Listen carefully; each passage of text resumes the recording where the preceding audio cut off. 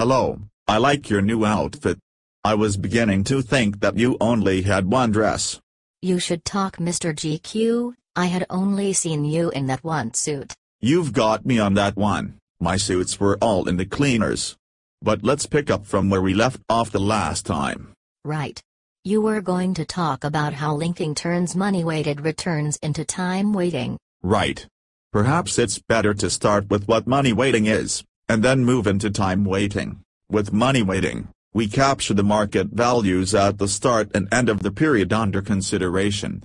We then weight the flows that occur within the period. Thus, we see how cash flows clearly impact our return. There are two ways to accomplish this. The most accurate formula is the IRR, or internal rate of return. The second is the modified Dietz method. Hold on a minute, please. I thought modified Dietz was a time weighting formula. Are you trying to confuse me again?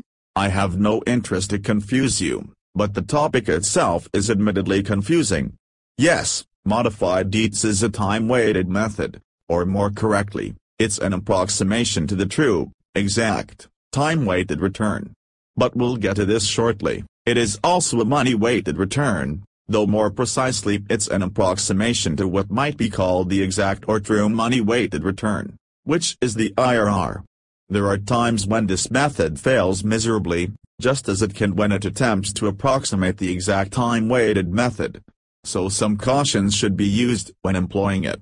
Ideally you would want to use the IRR for money weighting, though the modified Dietz is used as the first approximation for the IRR. As to how these methods can become time weighting, consider briefly the Bank Administration Institute's initiative in 1968. When they developed the first standard on performance measurement, they derived three methods to calculate a time-weighted return. The first was the exact method. The problem with this method is that it requires you to revalue the portfolio whenever a cash flow occurs.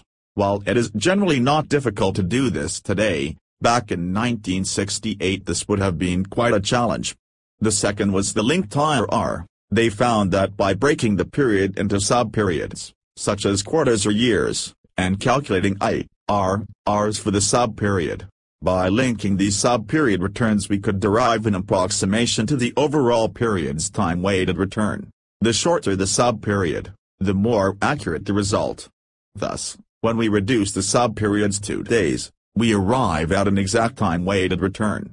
The geometric linking that we employ compounds the returns, which is what we would expect with time weighting. I credit my friend and colleague Carl Bacon for convincing me that the modified Dietz behaves the exact same way as the linked IRR. Can you tell me what the modified BAI method is? That's just another name for the linked IRR. Oh, okay, I get it. The BAI stands for the Bank Administration Institute, right?